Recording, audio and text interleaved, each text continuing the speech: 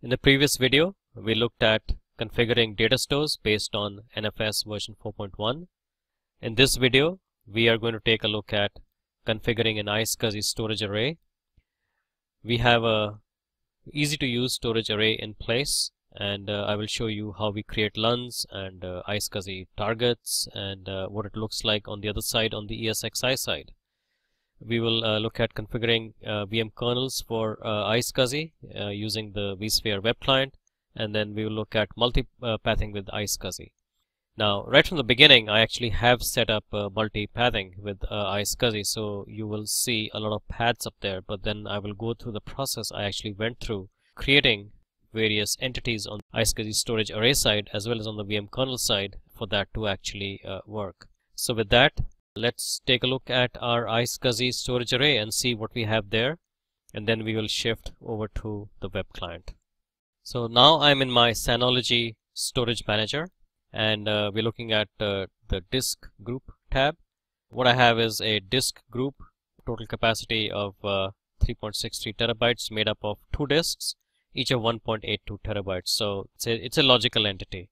On top of that, I have built a volume which is called volume 1, and it has a total capacity of 3.57, out of which 57 gigabytes has been used because I've used thin provisioning throughout. So first comes the disk group, takes the physical disks and puts them together into a physical disk group, and then the volume, logical volume, is built on top of that. I am not using any kind of a RAID, so this is a JBOD, and it's based on that disk group 1. So on top of this volume, I have iSCSI LUNs and iSCSI targets. Let's look at iSCSI LUNs. So I have LUN 1, LUN 2, LUN packed 1, and LUN packed 10, and that is not mapped to any iSCSI target. Let me remove this LUN because I'd like to show you the actual process of creating a LUN. So it's as easy as this to remove that LUN. So before we go there, it's LUN 1 is mapped to target 1, LUN 2 is mapped to target 2, LUN packed 1, which is of 1 gig capacity, is mapped to target 3. So there are 3 targets, 3 LUNs, 1-to-1 mapping. Let's look at iSCSI target. Target 1, as you can see, has this IQN with a dot name. Target 2 has dot name 1, and target 3 has dot name 2. Target 1 has many different IP connections because they are coming in through 2 NICs, and which have 2 IP addresses. And then on the VMware side, I have 4 NICs which are connected as well. So let's count: 1, 2, 3, 4, 5, 6, 7, 8.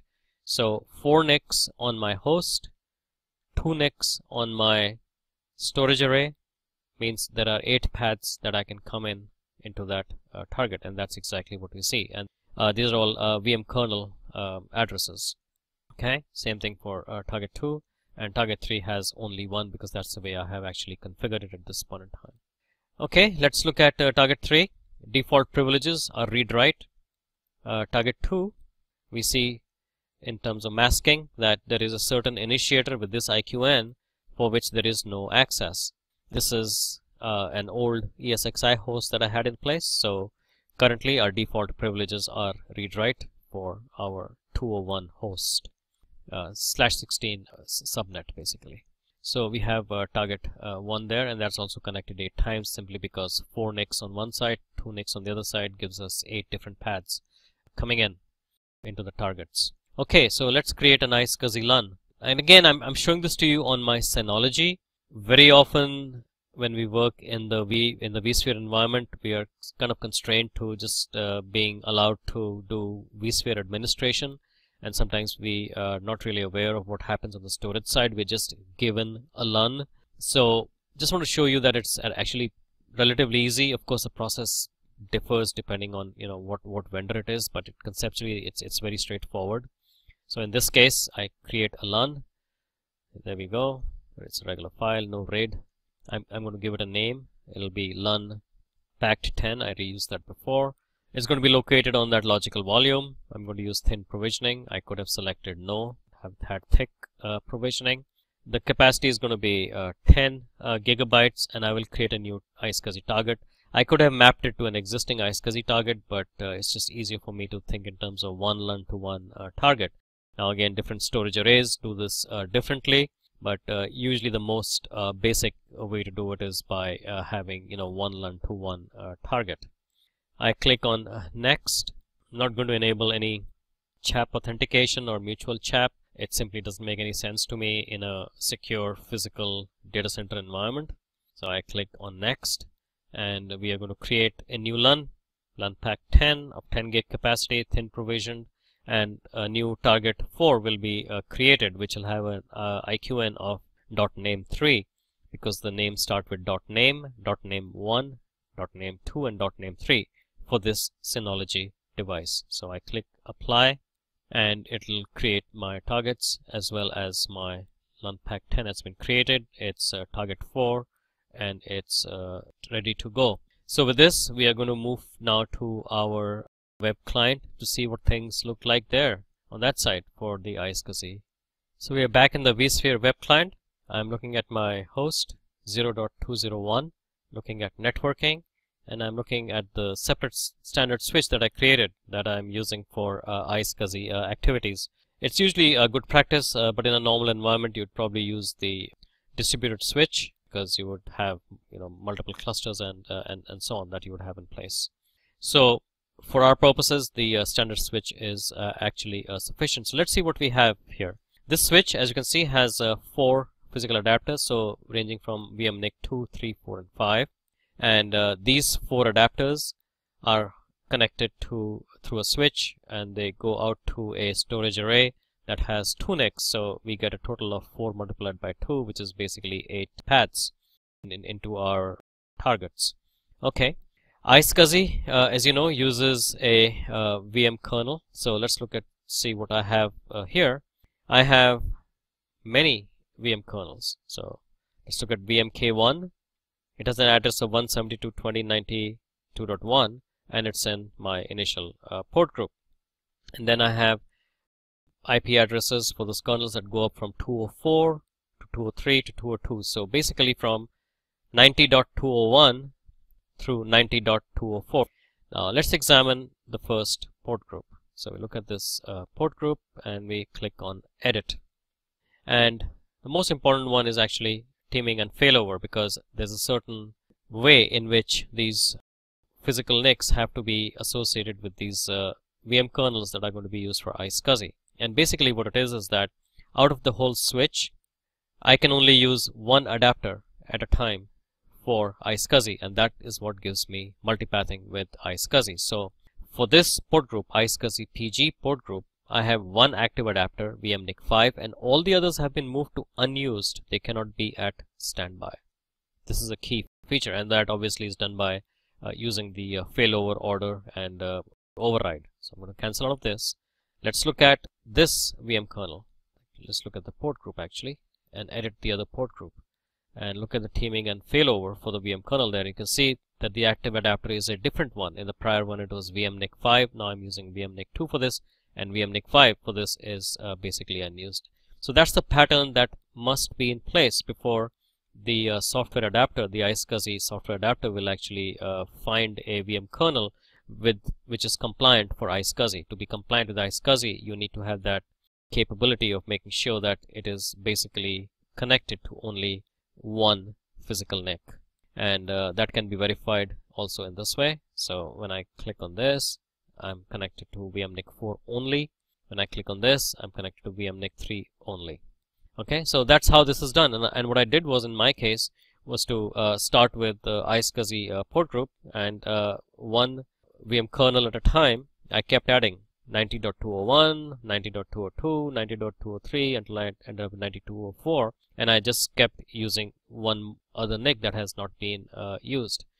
I create yet another VM kernel, a fifth one, but I only have 4 physical adapters. I could reuse a physical adapter, but that gives me no extra redundancy capability, so it makes absolutely no sense. The process of creating the VM kernel adapters you are all familiar with.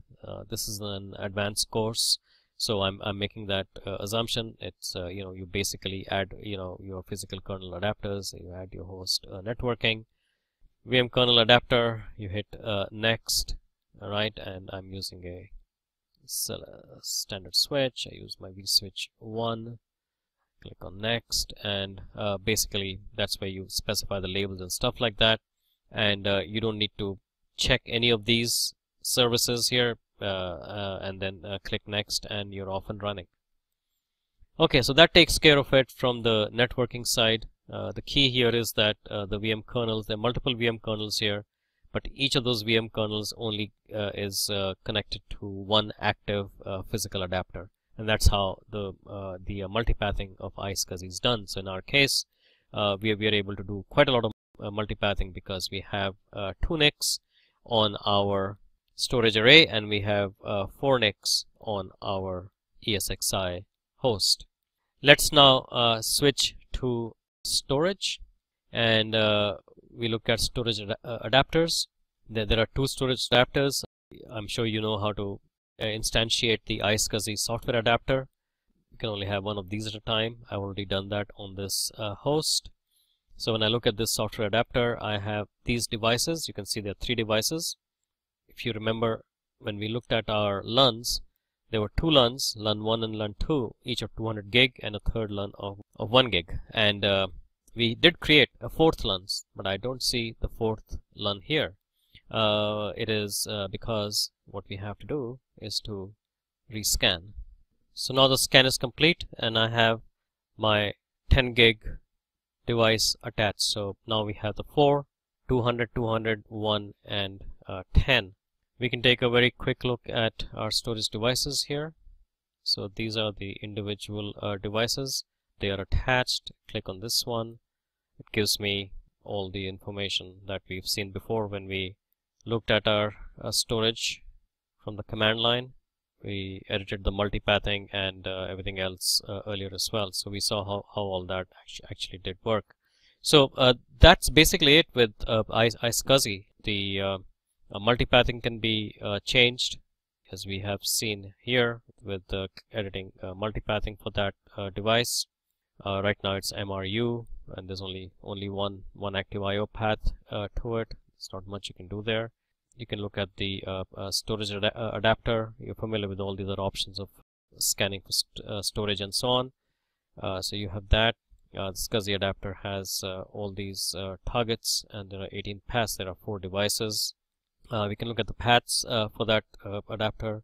So this is all those paths. We've looked at runtime names before as well when we were doing the PSA, the pluggable storage architecture, which is essentially your HBA name, channel, target, and your LUNs. And you can see that there are connections to different IP addresses. There are 2 IP addresses basically that we have in place here. 90.1 and 90.2. The iSCSI port, as you know, is 3260. So nothing much here to add to iSCSI. We can go to the command line, take a look at some of the iSCSI namespace possibilities that exist as well.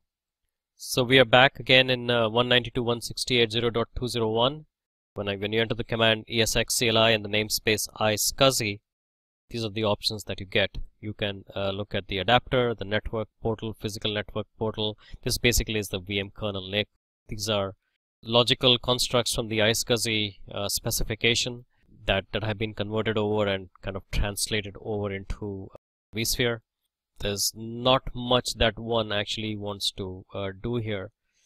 We can look at the iSCSI adapter list. I would assume adapter list. And there's just that one adapter with the iSCSI VMK driver and the UID, which we saw before. For iSCSI iSCSI session list, and we have all these sessions which we can pipe to more. So this is what we see when we go up into the storage array as well. You saw the various connections to the various targets, so that's all that is.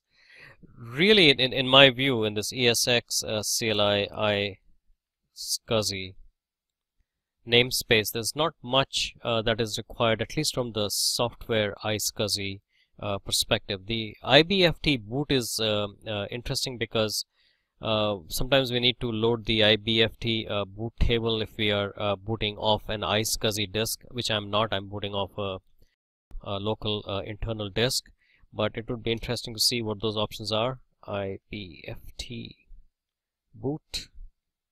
We can get the details, and there are no boot tables because we really haven't set up any of this IBFT specification anywhere. Actually, my NICs do support IBFT, but I'm not doing a boot from iSCSI, so it's not relevant to me at this point. The iSCSI plugin, and we can list the iSCSI plugin list. Again, there's not going to be very much there. There's a VMware plugin, and there's a QLogic plugin. Again, not really relevant. iSCSI works very nicely. It's very fast. Multipathing is very easy to set up, as we've seen. We saw how to do the iSCSI configurations both on the host side as well as the array side as well. So having looked extensively at iSCSI and looked at the configuration both on the storage array side in terms of targets and LUNs, as well as on the host side in terms of being able to provide multipathing. We looked at how we need to be sure the VM kernels to be used for iSCSI need to be made compliant, and that's done by having only one active adapter and all the other adapters in unused mode. In the next video, we will look at LUN masking. We'll look at the storage array and the iSCSI side as well. I look forward to seeing you there.